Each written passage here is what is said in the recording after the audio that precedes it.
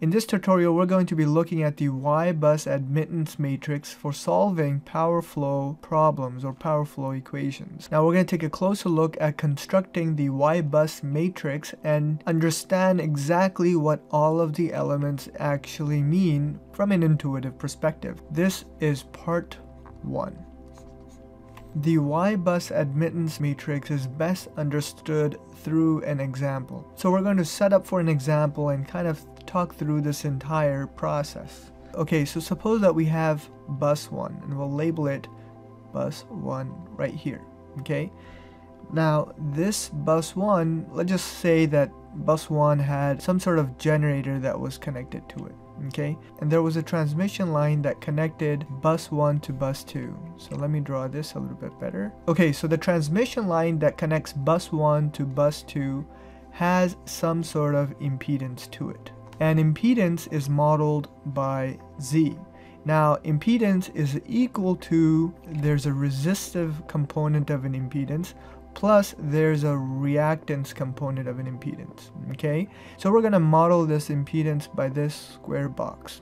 Okay, so let's color that in. So let's just say that Z is equal to J 0.4. Okay, we're saying that there's no resistive component here. So there's no resistive component, it's all reactive components. And keep in mind that this is just an example. So the admittance of this transmission line is equal to Y, right? And Y is equal to 1 over Z. So this is the admittance. So that's the admittance. And this is the impedance. So the admittance is equal to 1 over Z. That is equal to 1 over J 0.4. And if you calculate that, that is equal to negative J 2.5. Now, if you're having a hard time understanding these equations, that's alright. Now, there's another video that was done that really got into the actual power flow equations. And the link to this particular tutorial where we talk about all of these terminologies and can be found at the bottom of this particular video. Because admittance equals 1 over Z, the admittance of this transmission line then becomes Y is equal negative J 2.5. That is pretty well understood, right? So let's clean this up a little bit. Okay, and then let's make this stuff a little bit smaller. Let's also say that this transmission line was a medium length transmission line, right? So now this medium length transmission line also has this term called shunt admittance. And all this means is that since this is a medium length transmission line, we have to consider the shunt admittance of this line, and which we will by simply, we'll just zoom in here. So there's a shunt admittance at 2 points, on the left side and the other on the right side. Okay, so we have to model this shunt admittance, which we will by this yellow box or rectangle.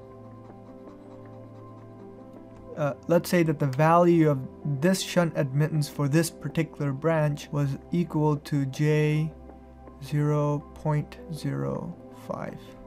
And then same thing over here, J 0. Make this guy a little bit smaller. Okay, and we're now gonna zoom back out. Okay, so this is looking pretty good. Okay, so now let's add another bus. So let's say that we had bus number 3. Okay, and there was a transmission line that connected bus 1 to bus 3. So let's draw that over here.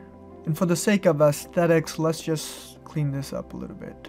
Let's just move this here and move that there. So now, just like the impedance that was given for the transmission line between bus 1 and bus 2, there's also an impedance that's given between the transmission line for bus 1 and bus 3. So let's model that here. So let's say that the impedance that was given, that impedance is equal to 0.25. Now, because impedance is equal to 0.25, we know that admittance is going to equal 1 over the impedance, and that's going to equal 1 over J 0.25, and we know clearly that that is negative J 4.5. 0. We know that Y, which is the admittance, is equal to negative J4.0. So let's now clean this up a little bit. Okay, so just like this particular transmission line, let's just assume that the transmission line that spans bus 1 and bus 3 was also a medium length transmission line. So let's model the shunt admittance that were for this transmission line. So we're going to zoom in.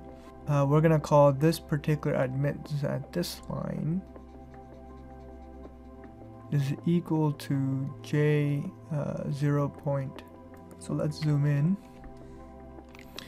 We're going to say that this is equal to J0.02.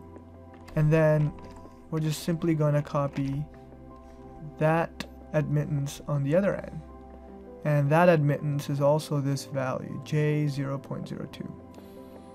Okay. So, okay, so we're looking pretty good now.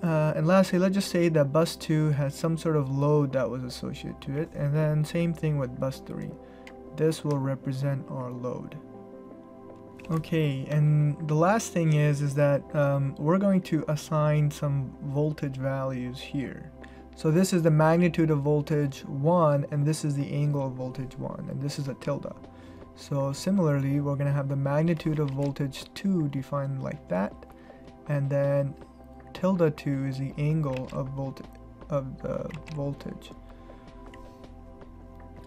And then same thing over here.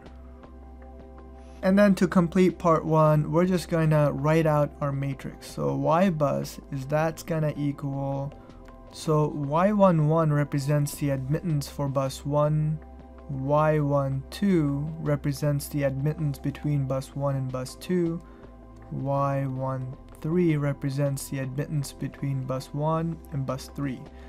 Similarly, Y21 represents the admittance between bus 2 and bus 1, Y22 is the admittance for bus 2, Y23 is the admittance between bus 2 and 3. And as you can see, bus 2 and 3 doesn't have any admittance associated to it, so that value is going to equal 0, but we'll cover that in part 2. And then Y31, Y32, and Y33. So this entire thing is a matrix, okay? Okay, so this video now concludes part 1. This video was brought to you by GeneralPack.com, making power systems intuitive. Visit this website for more power system tutorials. Now, if you have any questions or comments, please do so by clicking on the forum link that's found at the bottom of this screen. The forum is a platform to ask more detailed questions and have the community respond to those questions. So if you have any questions about this stuff, click on the link to the forum and ask away. Now, if you haven't already, please go ahead and click on the bottom right corner of this screen. There should be a subscribe button. Subscribe to this channel to be connected to more power systems video tutorials. Thank you.